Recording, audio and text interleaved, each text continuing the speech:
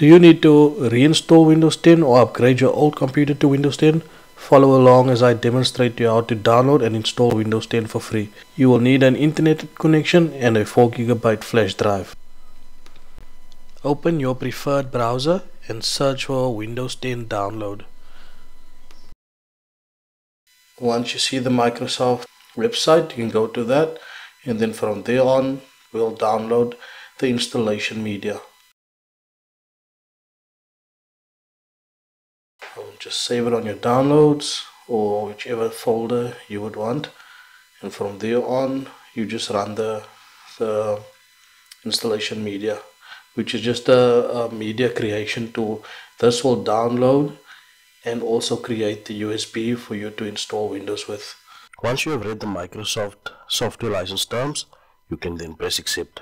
You can do an upgrade, or you can just create installation media as I illustrate over there. You can choose recommended options, or you can change the options as you please. From there we'll say create flash drive. Select your flash drive. If you have multiple flash drives, make sure that you're choosing the correct one.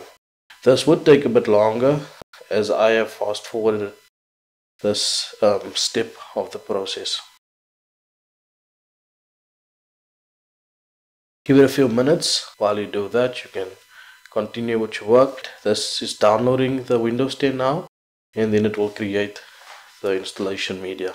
If you did want a copy of the Windows file, you would select the ISO image and then you would save it somewhere on your hard drive. Then you can use a tool such as Rufus to create the installation media instead of the process I'm showing you now using the Microsoft Media creation tool. I will show you in the next step how to do that. So the download has completed successfully, and now it is starting to create the USB media, which is copying the image that it's downloading to a USB, and then the USB will be ready for you to create a full installation of Windows 10 to your new machine, or if you wanted to upgrade, you can use that same USB. This took quite a while, but as you can see, it is fast forwarded, so be patient while this is being done depending on your speed of your internet.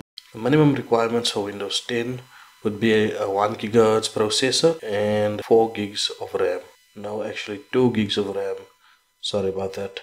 You'll also need about 16 gigs of hard drive space for 32-bit and 20 gigs for 64-bit. So once this process is done, you would be able to remove the USB flash drive and then insert it to the computer you would want to install Windows on. I will demonstrate to you this process now, but before we do that, I just want to show you how to download the ISO file and create your own installation media with a tool such as Rufus. So there you have it. The USB has been created, and you may now go ahead and do the installation. But before we do that, let's just run through the Rufus method. So there you can see your flash drive has been created. You can remove it and go ahead with the installation. But before we do that, we're just going to download the ISO and create one using Rufus. As you can see, it's exactly the same process.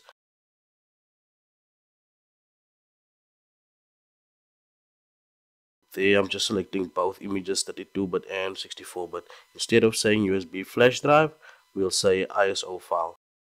Save it where you prefer to, and then you can go ahead and download it. You don't need to use Rufus. There's many other tools that does the same thing. It's up to you. You can go and have a look on Google and test out different tools and see which ones work for you. Rufus is just my tool of choice and what I have been using for a long time. So I know it works, and that's why I am suggesting that you try out Rufus. At the start of this video, I did mention that you need a 4 gig flash drive to install Windows with, but if you're going to select both images, Windows 10 32-bit and 64-bit, you will need a 8 gig flash drive.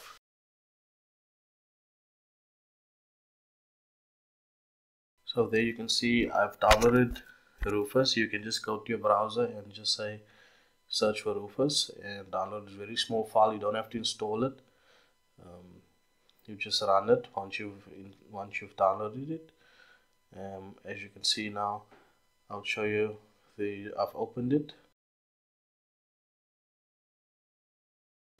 You select your ISO image, which is your Windows, and then just make sure you choose the select USB, the correct USB, and then press start. You could create a user, um, or you can just leave it clean. Over there you see the USB I've plugged in. Once you boot the PC, just search on Google for, depending on your machine you are using, for your boot menu options key.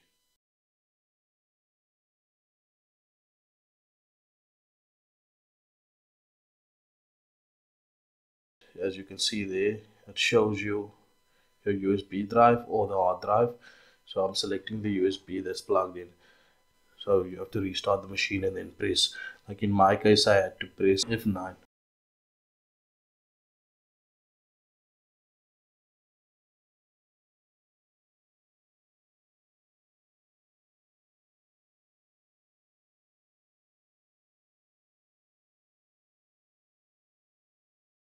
You don't need a key, so just select I don't have a key, and then just choose the one you would want, which is home, which is the Windows 10 home, is the free version of Windows. Upgrade or clean install, you'd select custom. Over there you select your drive and then just press next. Give it a few minutes. I fast forwarded it for you so you wouldn't have to sit through the whole thing.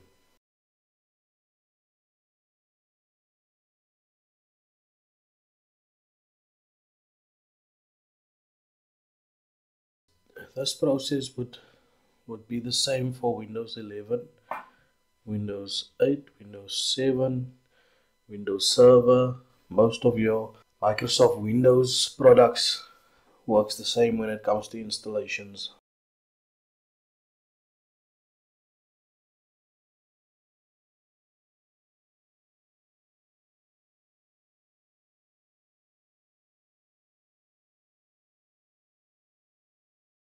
The reason why I don't change the boot order in the BIOS, just choose the boot menu option when restarting the machine, is once you've restarted, once you finish the installation, the machine restarts, and if you've changed your boot order, it will continuously boot to your USB. So in this case, once you've done installation and it reboots, it will actually boot to the hard drive, which is the way you would want it.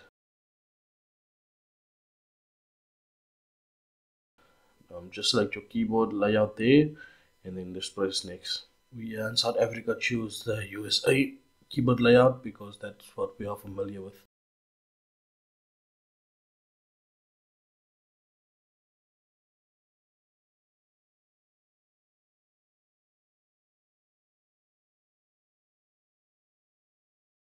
You can choose an email account there, but what I do, I just give any email and then just press next. If you did want to sign in and just choose any password, just make up a password and press next.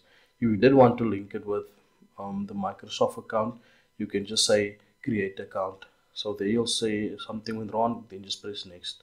So yeah, you'll set up the default account on the PC that you're going to use.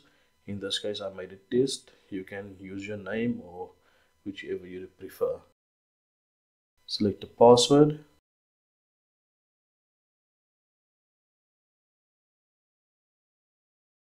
And just confirm that password again.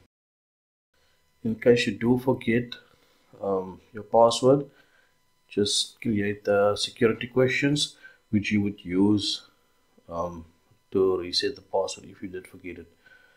Like I said previously, you can use an online account, so if you do have problems, you can reset the password by using your Microsoft account.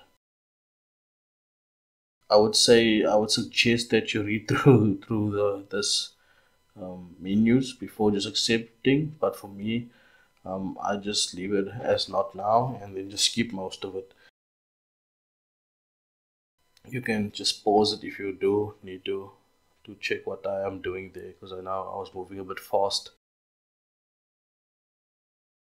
I don't want to make the video too long, but I just want to give you a brief overview of installing Windows.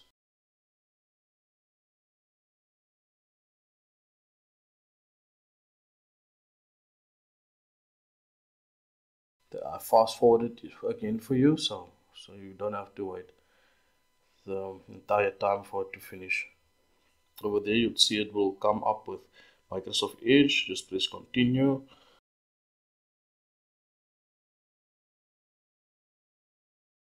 You can sign in with a Microsoft account, or you can sign in with your Google account. Over there, you see continue with your Google account. Just say continue browsing. You can change your colors over there. But there you have it, Microsoft 10 installed. In the next video, I will show you how to install programs. Thanks for watching.